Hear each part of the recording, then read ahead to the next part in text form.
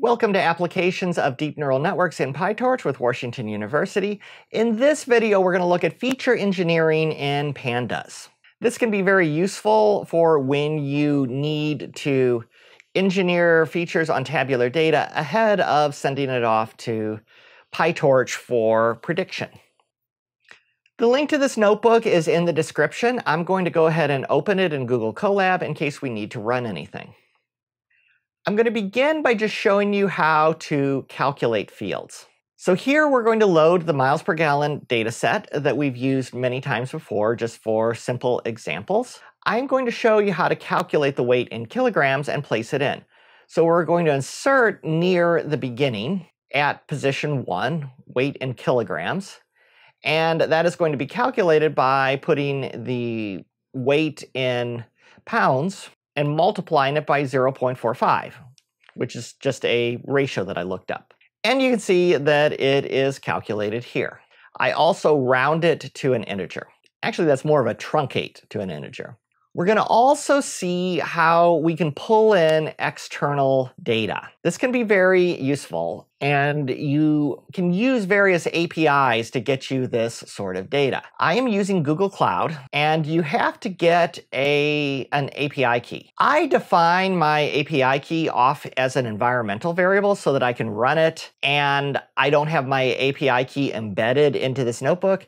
It costs money to use a Google API key. It's extremely cheap, but if enough people are using it, it will spike up. So don't ask me for my Google API key. I will not give it to you. So here you would load it. If you want to just paste it into here, go ahead and do that. But be careful if you do that. Don't accidentally send this notebook out somewhere. Believe me, there's spiders and other things that are written that go looking for keys. What we're going to use the Geocoding API in Google to do is, say you have addresses in your data. What do you do with an address? Or even a zip code? That can be difficult to really transform into something that you can put into a PyTorch neural network. What you can do with the geocoding is pass the address into Google Geocoding, and it'll give you a latitude and longitude for that address. And the latitude and longitude, now you've got two values, and it kind of indicates how far north, and just differences between other ones can tell you how far away they are. So you can often just put the latitude and longitude values into the data frame, just like instead of the string address. You can also calculate distances.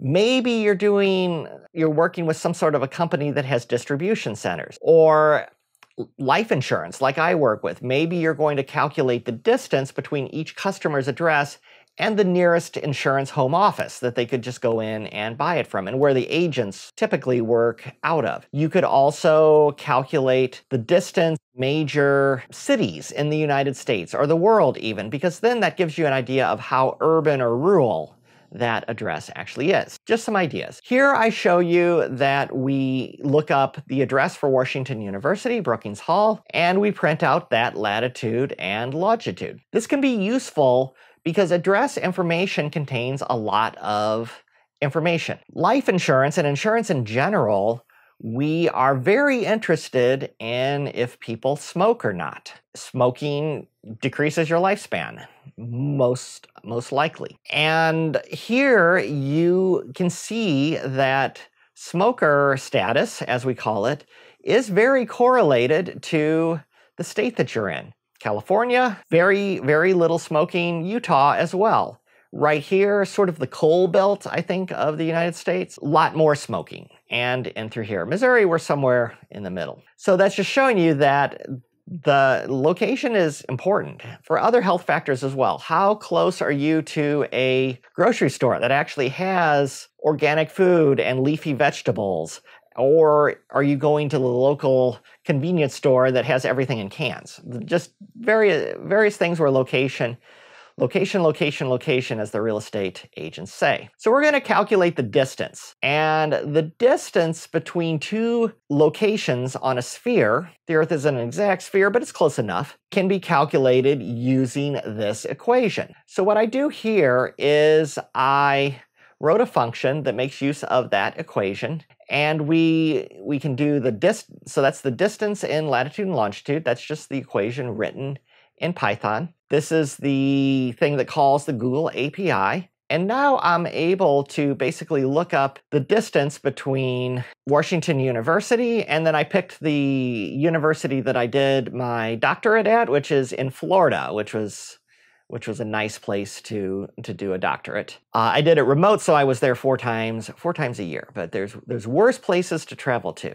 The distance between St. Louis and Fort Lauderdale, Florida, between these two specific addresses is 1,600 kilometers. You wouldn't want to walk, unless you're Forrest Gump. So the other things you might calculate is distance to a major metropolitan area, distance to a competitor, distance to a distribution center, retail outlet, etc. Here I put in a whole bunch of universities, and I calculate the distance between Washington University and each of those. Thank you for watching this video, and if you'd like to follow along with the course, please subscribe to my YouTube channel, click the bell so that you don't miss a video, and if this was useful, please smash the like button. Thank you very much.